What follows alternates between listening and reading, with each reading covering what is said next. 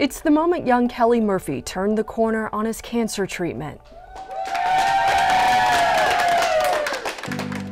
Back in the fall of 2016, at age 11, Kelly finished 6 weeks of radiation treatment called proton therapy. The ringing of the chimes marked a significant milestone, as Kelly was one of the first to complete treatment at the Proton Therapy Center at Cincinnati Children's. His mom remembers taking that first leap of faith. Not to say that you're not scared. I mean, your kid has cancer. They tell you he has cancer. I mean, yeah, you know, your heart drops into your stomach. You're like, what do you do? They were on it, though. Like, they were like, this is what it is. This is what we're going to do. This is the side effects, da-da-da-da-da. Kelly's medical journey began 6 months prior with a diagnosis of a brain tumor that was causing a buildup of fluid in his brain. He would undergo major surgery followed by 6 rounds of chemotherapy.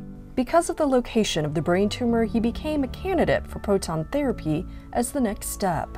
Which in this type of tumor is critical to use because proton beam therapy spares a lot of the structures around the tumor.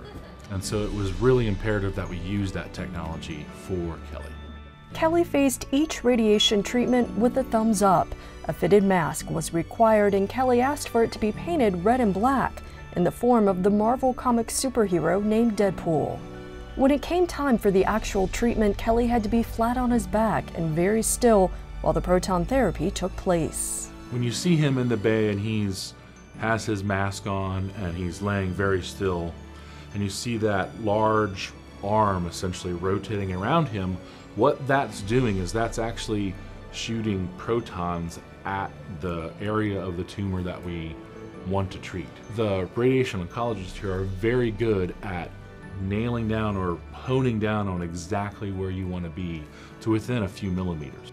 Fast forward almost 2 years, Kelly unveils a new look, but still has the same upbeat attitude for life. Considering I was maybe one of the first to do it for children's, I mean, like, it was pretty cool, and it felt like discovering a new frontier, like Lewis and Clark's trip to the West. Seriously, I'm digging that haircut. That's awesome. Kelly returns to Cincinnati Children's for follow-up tests every 3 months to make sure his tumor hasn't returned. His mom is grateful to his care team. Thank you. You saved my kid's life. And you did it with the utmost professionalism. And you restored my faith in humanity. Finally, something did. Kelly now hopes he can help pave the way for children facing a similar path.